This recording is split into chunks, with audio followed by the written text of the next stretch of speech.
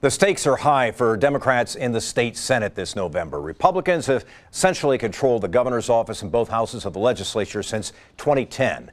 Republicans currently hold an 18-15 majority in the Senate, but Democratic Party leaders say they have a real shot at being the majority party in the Senate when it reconvenes early next year.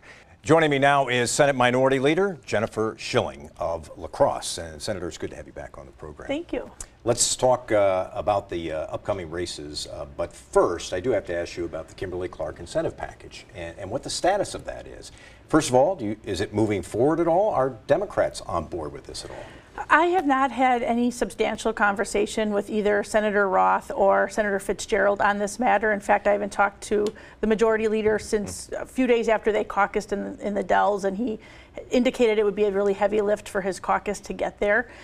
So my door is open. They know where the office is, and they seem to be a little rudderless, trying to figure out if they've got enough votes in their own caucus or where they need to be.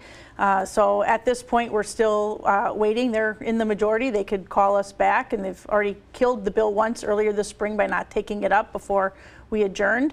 But we certainly want to support workers in this state. We as Democrats want to include language that Senator Hansen has introduced about a paper workers industry revolving loan, that as we want to take a broader view of looking at how do we help. So more than just Kimberly-Clark. Yes, yeah. And how do we have a greater impact for this industry around the state? And the papermaker revolving fund would certainly add to that. It would help the industry as a whole rather than one corporation. Let's talk about the November election and what the chances are that the Democrats can regain control of the Senate.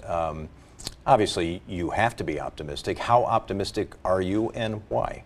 Well, we've started out at Senate. Democrats had two special elections earlier this year, and we were successful in both of them. Great candidates in the 10th with Patty Schachner, and in June with Caleb Frostman in the 1st. We are excited. Clearly, there is momentum. There is enthusiasm. We find ourselves in an environment where Democrats are excited. And in many of the areas, just this spring, the Rebecca Dallet race demonstrates that 3 out of the 6 seats that we are targeting, she won. And so we are looking to swing some solidly red seats in the past to Democratic position and Democratic hold in the fall. Are you worried at all by the fact that this will be a much larger turnout than there certainly was in the special elections? In some of these districts, they have been historically Republican. Are you worried that when November comes, more people go to the polls and more of them are Republicans? Well, historically, Democrats do well when there are more voters going to the polls. And we have seen just the most recent Marquette poll earlier this week at the numbers for Tony Evers, for Tammy Baldwin, some of the issues that they have polled on. We've been talking about the need for infrastructure in this state and what we need to do. That as Democrats, if we regain the majority in the state Senate, we want to talk about infrastructure. We want to talk about improving our roads and our bridges, it's broadband, it's schools in our community. So I think you're not talking about President Trump, are you? No, we don't need to. That people have been dissatisfied with an agenda that has been put forward. That the Republicans have really been the triple threat over the last 8 years, having control of the Assembly, the Senate, and the governor's office.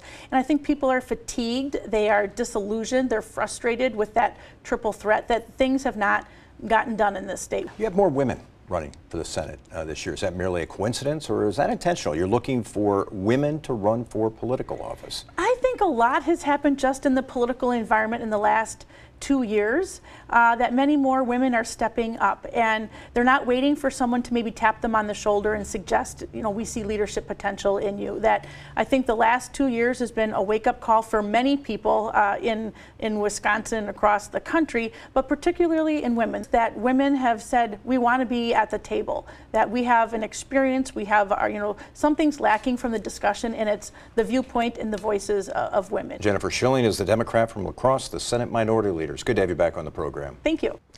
And we'll note that Senate Majority Leader Scott Fitzgerald will join us on Up Front next month. Coming up next on Up Front, mobilizing Wisconsin's young voters to pledge to get more than 30,000 young people to the polls. Is it realistic?